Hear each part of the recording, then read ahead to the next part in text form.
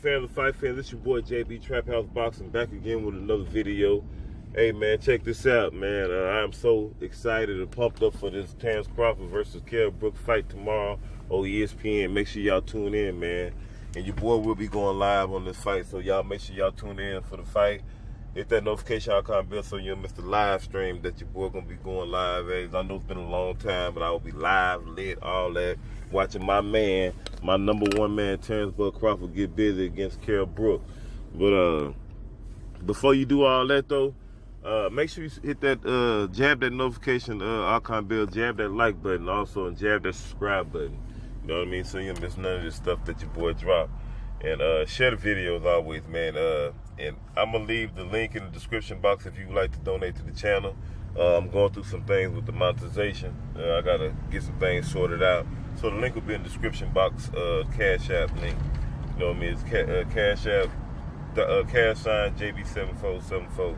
So you can also feel free to do that if you would like to. Be cool. But nevertheless, let's get into why we're here. I seen a video.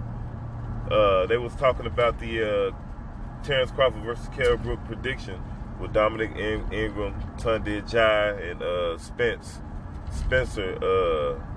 I don't know his whole name, but the guy's over there in the UK, ex-former fighter. But they was, you know, doing a little breakdown prediction, and former Kell Brook trainer Dominic Ingle was they asked him what was his you know, his prediction of the fight, how he see the fight playing out. And Dominic Ingle pretty much said that he could see the fight. Well, he said if the only way he see Kell Brook winning this fight is if Kell Brook get Terence Crawford up out of there early. Now that, which was kind of alarming to me. And he also proceeded to say that if he doesn't get Terence Crawford out there early, and if Terence Crawford can get him on his back foot, push him backwards, he says Terence Crawford would most likely win the fight. That he wouldn't, he have his money on Terence Crawford to win the fight, and he has Terence Crawford as the favorite to win the fight. He said he loved Kell Brook to death and all that, but he said that's the only way he pretty much seeing Kell Brook winning the fight. So I will leave the link into the description to the video. It's called Stamina for Sale with those 3 guys on there. But yeah, which is interesting, man, because you know,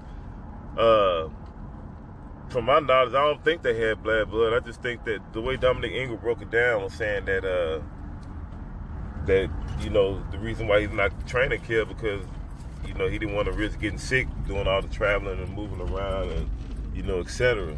And Kell had to go his way. He, you know, he maintained doing what he was doing. But let's get into what he was talking about.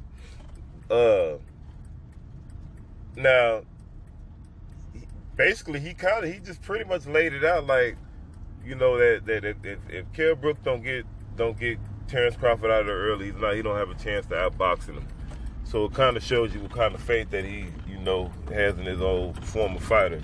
And, you know, hey, can't too many people really argue that. We don't know if it's bad blood or if he's telling the solid, you know, the solid truth, which is the majority of the world gonna think it's, you know, feel that way too, as far as skill set, you know, skill for skill.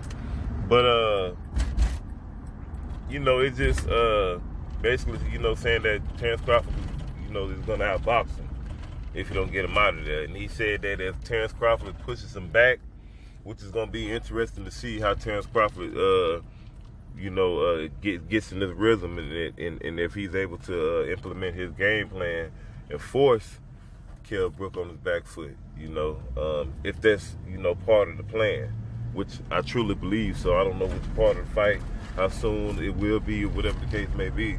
But he was like, Kell Brook don't fight real good off the back foot. And which he is pretty much correct. That, you know, Kell Brook is not really that good off the back foot.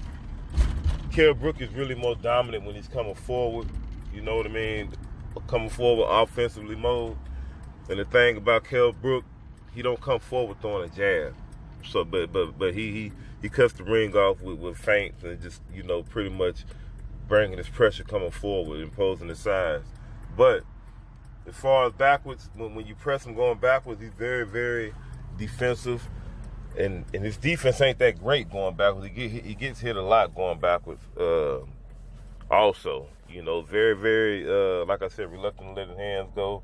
He likes to hold, you know, and try to reset, especially when he's on the ropes. When you can push him against the ropes, he's very, very vulnerable on the ropes.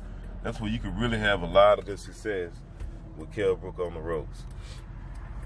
But yeah, I just thought that it was kind of a little alarming, even though, you know, a lot of, like I said, a lot of people that watch boxing like that know Kell Brook knows those some of his vulnerable weak points. But as a former trainer, I just didn't think, I don't know if that was kind of proper to just throw it out there the way. You just got to go listen to the interview and see how he said it. You know, like, you know, it's like he really didn't have no faith in his boy. You know, only under those circumstances. You know what I mean? If you don't, like he said, if you don't knock him out, get him out of there, get a stoppage, a TKO stoppage early in the fight.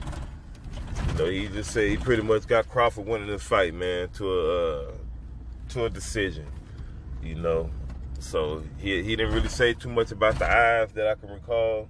But like I said, you got to go back to the video, check it out, and come to your own surmise on that one. But maybe I missed something out on that one.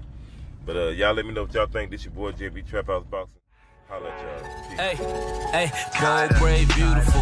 I know what to do with you. Said I'd leave you alone and be brave like the Nationals. Wrapped up in the game, had to fasten up.